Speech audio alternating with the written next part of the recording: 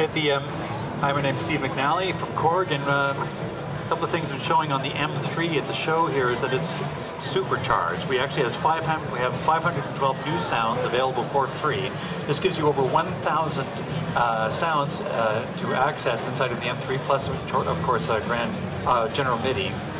And we have many new pianos, sounds.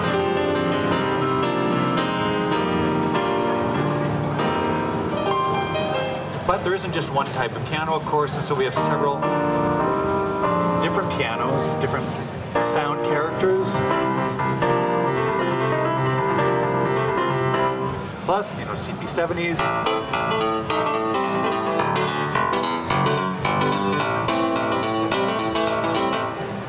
Synth electric pianos, real Rhodes.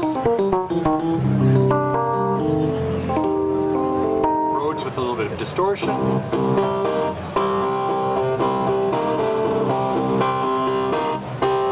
Nice effects.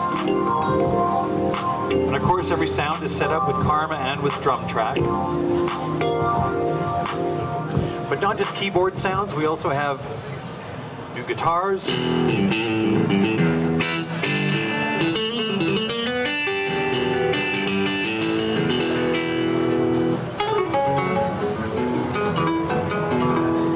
Basses.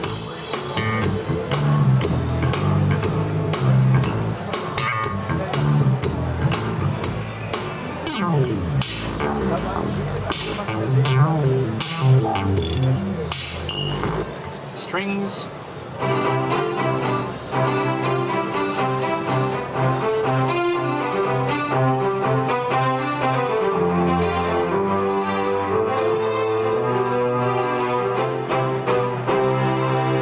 Brass, new synth sounds, nice simple synth brass sounds, expressive leads, new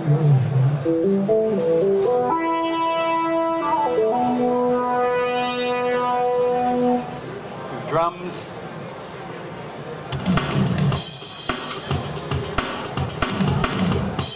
of course.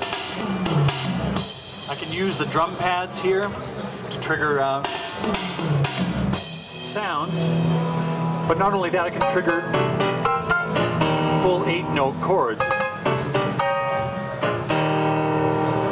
But watch this. The M3, I connect the USB cable directly to the computer, and the M3 will appear as 16 separate plugins inside of whatever DAW software you're using.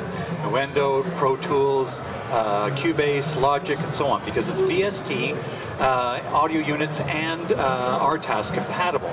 So, for starters, what that means is the computer isn't doing any of the sound power. The M3 is. So it's doing all of these 16 different parts, and the computer's doing its job, and the M3 is doing its job.